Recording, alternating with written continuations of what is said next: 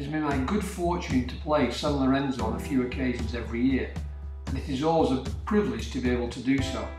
For many years, the San Lorenzo course has been rated amongst the best courses in continental Europe by the Golf World magazine, and justifiably so.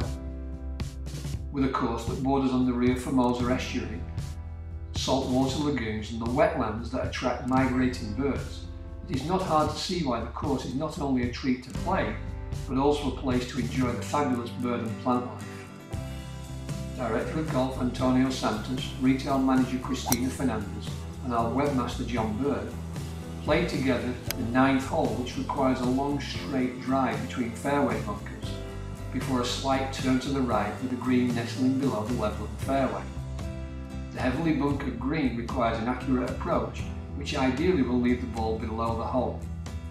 Architect Joseph Lee has created a masterpiece which has some wonderful holes.